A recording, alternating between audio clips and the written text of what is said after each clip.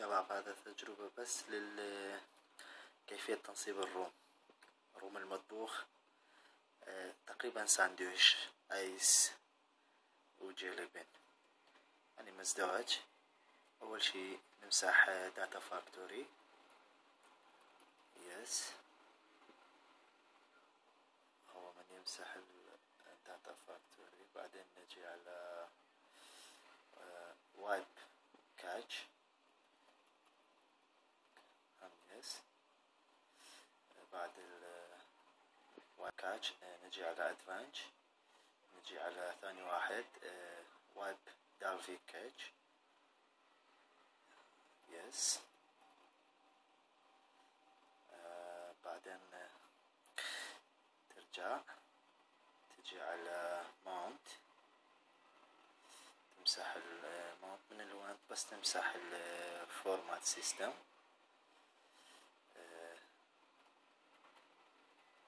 يس.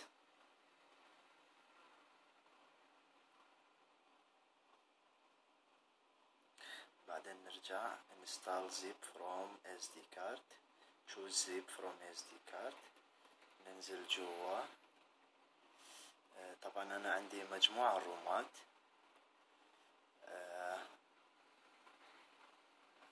نجربهم تقريبا خلال الاسبوع هذا. وهذا جيلي ساندويش 4x4 بس الفيرجن 4 يعني الفيرجن الخامس من يعني المتطور او الديفلوبر. سوي انستال جيلي ساندويش يس. ننتظر حتى يحمل الفايلات. هنا يقول لك تقريبا هنا مثل نيكست انستال روم.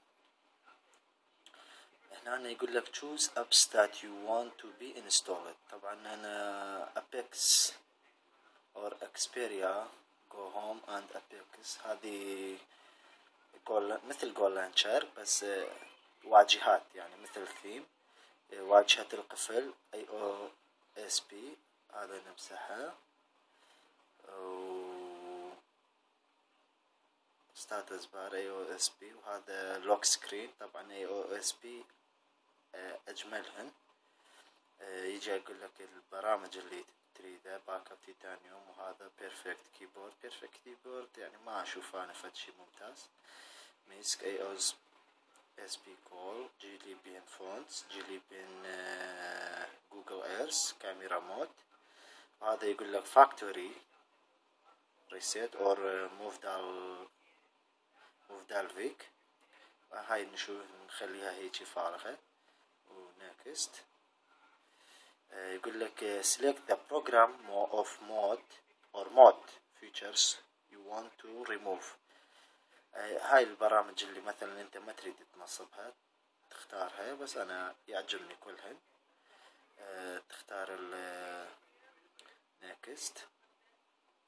هنا install.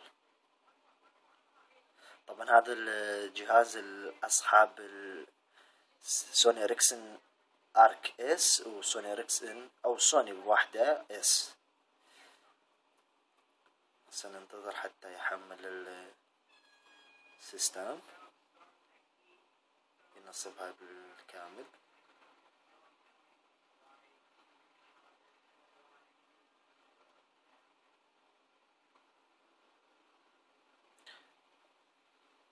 طبعا انا طريقة شرحت كيفية عمل رووت للسوني ارك وارك اس وارك سوني ارك واس وراي. كيفية عمل رووت وكيفية تنصيب الريكفري اللي تخليك تنصب رومات مطبوخة للأجهزة اللي تدعم 4.0.4 ساندويش ايس كريم. هنا ندي نصب الفايلات IOS لوك سكرين ابس فايل مانجر تيتانيوم باك اب توك وولكمان. هذا الوولكمان مع الأجهزة الجديدة جاية بس موجودة بالساندويش ايس كريم اللي هسه مطبوخ او رسميا موجود مع جيلي بين والاجهزات القادمة من جيل الاكسبيريا.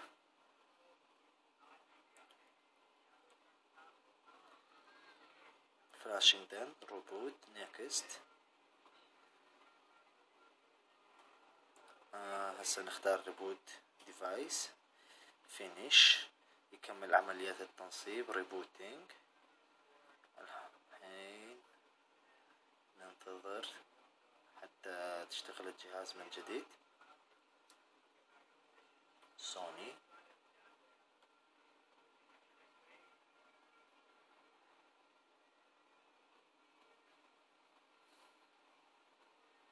جيلي ساندويش اكسبيريا رو.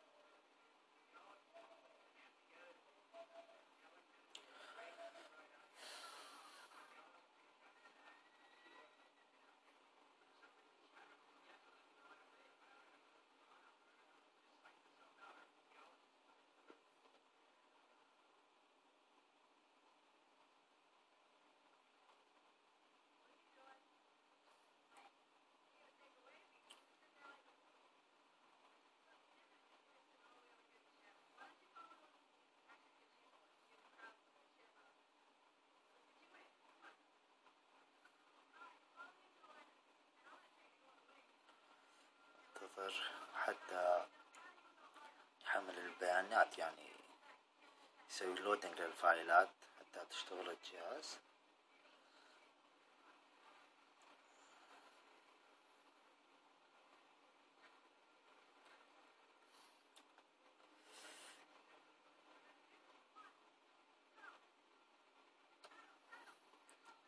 تقريبا انا حوالي يعني عندي هذا الجهاز من زمان، بس من اسبوعين ورطت نفسي بالروتينج وهاي السوالف. انا يعجبني انجلش دنمارك، يونايتد كينغدم، نيكست، يس، نيكست، يس،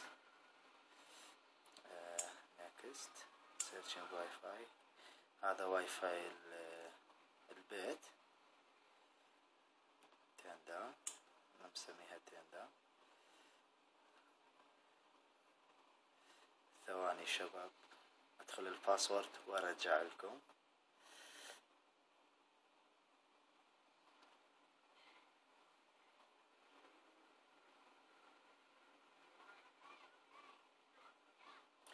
الحين احنا جاهزين. كونكت، done، next.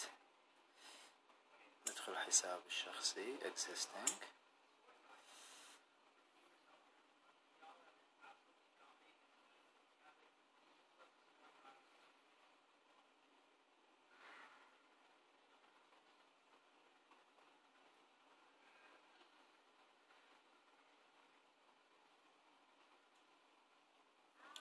الحين جاهزين. next، next،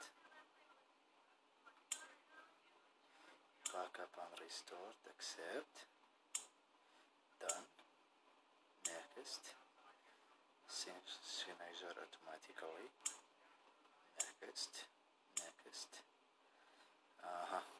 هنا عندك ابيكس لانشر. ابيكس لانشر يعني تقريبا متشابه مع جيل الجولي بين، وهذا اكسبيريا. هون نرجع الابيكس، هذا واجهة تقريبا. يعني مثلا نشوف هنا التغييرات عندنا. عندك هذا البلاي ستوري، هذا البلاي ستوري هذا الروم ما موجودة. انا حاولت ان انصبها يعني بوحدة بس ما تنصبت، فبدلت مكانها بهذا البلاي ستوري. فعندك هذا يعني مدعومة بالشكل الكامل من الساندويش. عندك يعني بهذا الروم المطبوخ يشتغل بالكامل، ولكنها يعني هذا الاب ستوري موجود بشكل رسمي في جولي بين الجيل القادم من الأجهزة. وعندك هذا أبيكس، واجهة الأبيكس، أبيكس سيتنج.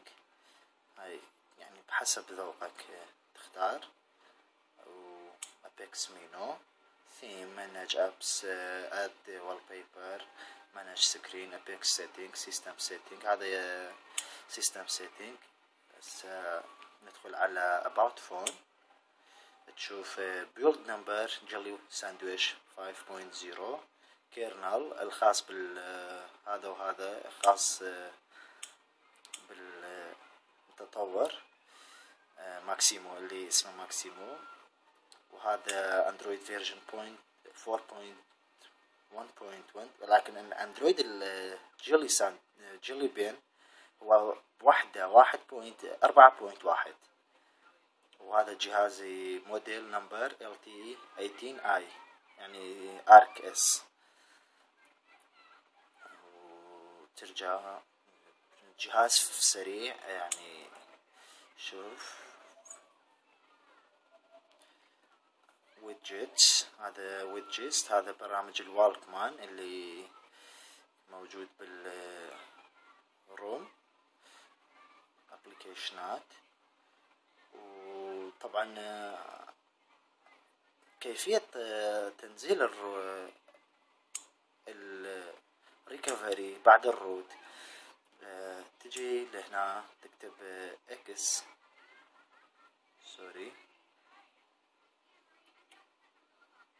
بارتس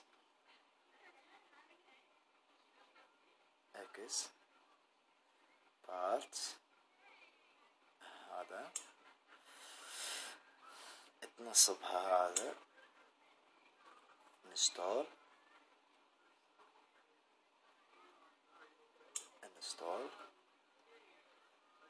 accept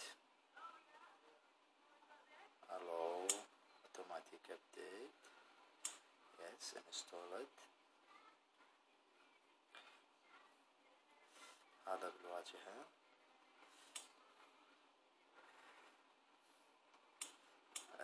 طبعا اللي مسوين روت عندك سوبر يوزر ريكويست، يعني هذا البرنامج يقول لك هذا الاكسبرتس يدعم الروت، فانت بامكانك ان تمنعه من التشغيل او بامكانك تنطي الو. احنا في حالتنا هذا نريد ننصب الريكفري، ننطي الو، نختار الريكفري اللي نريده. صحيح هذا الفيرجن اقدم ولكن هذا اسرع واضبط.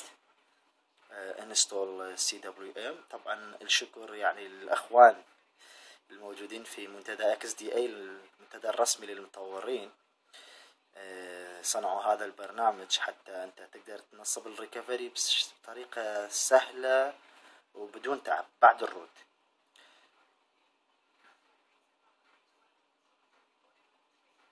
اللي يريد يشوف الشرح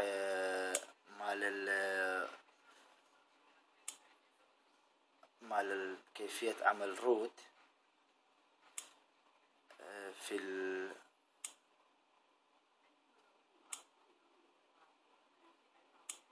طبعا ما اعرف وش المشكلة هنا. Expertise requiring access warning if you did not accept deny. دقيقة. Apex launcher. نجي